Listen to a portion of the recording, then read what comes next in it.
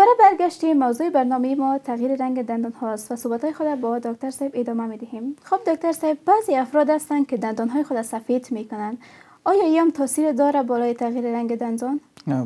یا کار درست است که اینها دندان خود سفید می‌کنند؟ طبعا یک کار درستی است. قبلا من نظر به شما ذکر کرده بودم، اگر کسی نظر به پوزیشن است، نظر به موقعیتش، نظر به چقدر چهره تلویزیونی می داشته باشد یا چقدر با مردم آن سر کار دارن، طبعا اگر یک دندان سفید داشته باشیم با شخصیت ما یک رول مثبت می داشته باشند، چون یک لبخند زیبا می داشته باشیم و می توانیم با واسطه این لبخند زیبای ما یک شخص مقابل ما را امپرس کنیم یا تحت تاثیر خود قرار بدیم. زمانی که ما شخص مقابل ما شما را می بینیم، در قدم اول اگر اجنبی باشه، از خود باشه، بیگانه باشه، اولین تماس چشم ما شما در دندانایشان تماس می کنند. زمانی که اگر دیدیم دندانایشان پاک باشه، جلادار باشه و با شکل درخشش داشته باشند، طبعا ما شما با خود قضاوت میکنیم این شخصیت عالی دارد، حتما حفظ صحی بسیار خوبی می داشته باشد.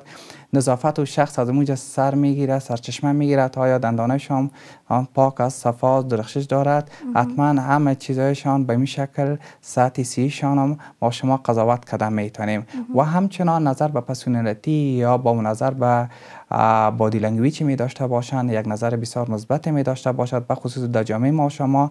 و اگر مردم ما شما میخواین یک دندانه سفید داشته باشد، یک دندانه زیبا داشته باشد و اشخاص در زمان اطفال در دنیا میارن و در زمان بعد از 6 ماهگی باید دندانه طفل مد نظر بگیرن، یعنی زیباییشان، پاکیشان، حفظ صحیشان و دنتالوژیشان باید مد نظر داشته باشد.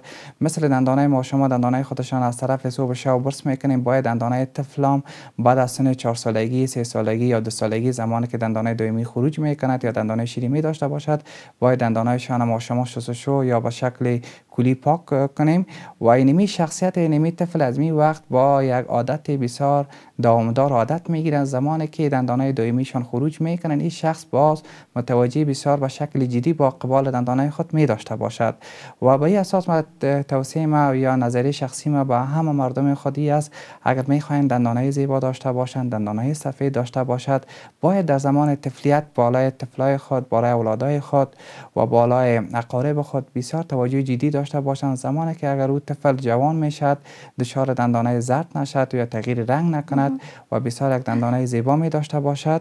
و اگر دندانه را مثالش اگر به مرور زمان اگر دندانه نظر به تکلیف های سیستماتیک ما شما دچار میشیم، اگر به شکل توبرکولوز باشد، تی بی باشد یا خدای نخواسته به شکل میکروبای عمومی باشد یا به شکل ویروس باشد یا فنگس باشد در وجود، ما شما دکترای داخله و دکترای جنرال فیزیشن با دوای آنتی بیوتیکای بسیار قوی میته. نمی آنتی بیوتیکا باعث میشد بالای دندان یا بالای همه و سیستم وجود انسان یا بالای جلد یک تغییر مثبت کند. وقتی تغییر کرد طبعا رنگ دندان ها تغییر رنگ میکند یا ما شما به نام دیسکالریشن میگیم.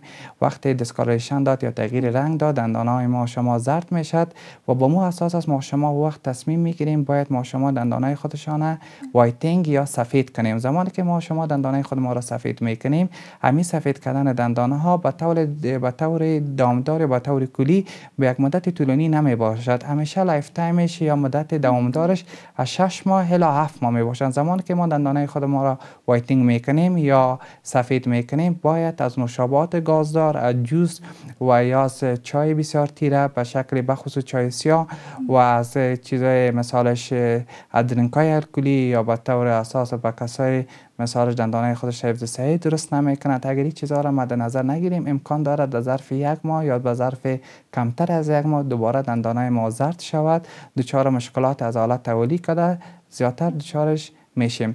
و همچنان اگر کسی دندانه خودشان وایتینگ میکنن یا دندانه خودشان سفید میکنن، باید ترکیب وایتینگ یا ترکیب بلیچینگ بخونن، ببینن در ترکیبش چقدر اندازه یا پرسنتیج یا فیصدی هیدروژن پراکساید و بالای دندان و بالای دنتین دندان بسیار یک چیز مضر واقع میشد. هر چقدر اگر پرسنتیج هیدروژن پراکساید در یک کیت وایتینگ یا کیت بلیچینگ کم باشد، با اون اندازه مفید با ما واقع میشد. هر چقدر زیاد باشد با اون اندازه مفید واقع نمیشه. زمانی که اگر ما دندانای ما رو وایتینگ میکنیم باید با دکتر تکامل داشته باشیم، گپ بزنیم. زمانی که اگر او کیت با ما استفاده میکند او کیت ببینیم آیا ثبت راجستر FDA می باشن یعنی فدرال دنتال اسوسییشن.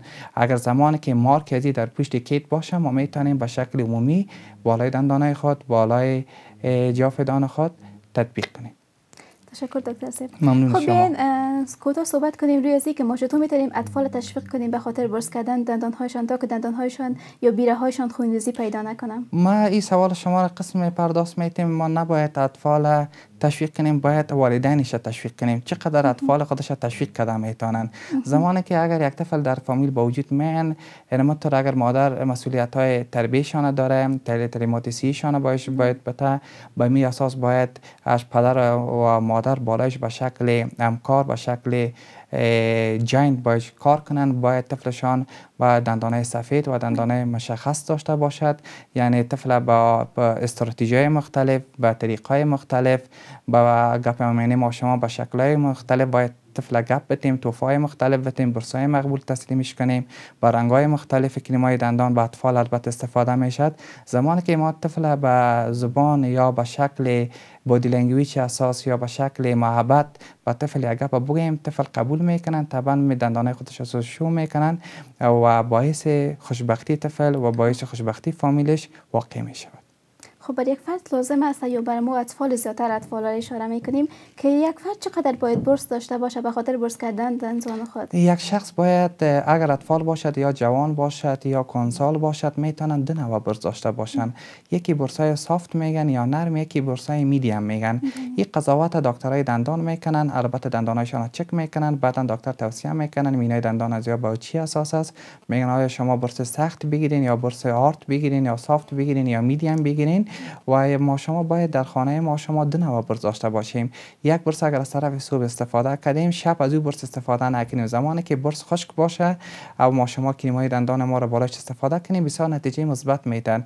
و دیمی سوال شما یک چیز اضافه میکنیم بچه از خاص است اگر ببینین در واشرومشان یا در تشنابای و کریمای دندانشان همیشه سرشان باز است و کریم دندان فقط سرش یک طرف از خود کریم یک طرف از زمانی که میرن همو باعث میشن و سر کریم باز باشد، همون چیزی کیمیکال می باشد، اون فرمولای در داخل کیمیکال می داشته باشد مکمل از بین میرن. زمانی که ما شما استفاده میکنیم و کریم خشک می باشد و بالای دندان ما را یکی نتیجه منفی نمیتن، یکی باعث حساسیت دندان ها یا باعث تخریش طبقه مینای دندان میشند. زمانی که ببینیم کریمای دندان ما شما استفاده میکنیم در ختم یک سال مییم دندانای ما در مقابل آب گرم و آب سرد حساسیت میکنه یا در مقابل شمال حساسیت پیدا میکنند. این ارتباط میگیرد از نوعیت‌های یا بی‌کیفیت کریم‌های در بازار است. باید ما شما باید بسیار چک کنیم، باید بسیار دوامدار از او مطالعه داشته باشیم بعدا انتخاب کنیم، چرا کریم دندان و سطح دندان بسیار رول دارد. اگر ما شما میبینیم در اطراف ما یک کریم دندان بسیار یک پیکینگ بسیار مقبول دارد، یک دیزاین بسیار مقبول دارد، ما شما نباید پشت دیزاینش بریم، اول ببینیم نوعیت از این فرمولای ده استفاده شده، چی نوع استفاده است و چی نوع کریم است، مربوط به کدام کمپانی می باشد، مربوط به چی نوع میخانیکت است. بعدا قضاوت با خود کردیم میتونیم استفاده کنیم. کریم دندان امروز صبح در اطراف وطن ما شما بسیار کریم‌های بی‌کیفیت هم است. حتی شما دیده باشین در شهر بازار یک کریم دندان با 20 افغانی با 30 افغانی به فروش میرسن. شما خود شما قضاوت کنین این کریم دندان چی نوع کریم دندان است. البته این کریم‌های دندان بی‌کیفیت است باعث تکلیفات بسیار مزمن دندان میشه و برعکس سیستم باعث کانسر جوف دهان یا باعث کانسر جلد با وجود میارن، چرا در ترکیبش کیمیکال بسیار زیاد می باشه. تشکر دکتر. ممنون شما. منتظر نظریات و پیشنهادات شما در شبکات اجتماعی هستیم. شما میتونید که ما را از طریق چراغ مدیکال.tv پیدا کنید.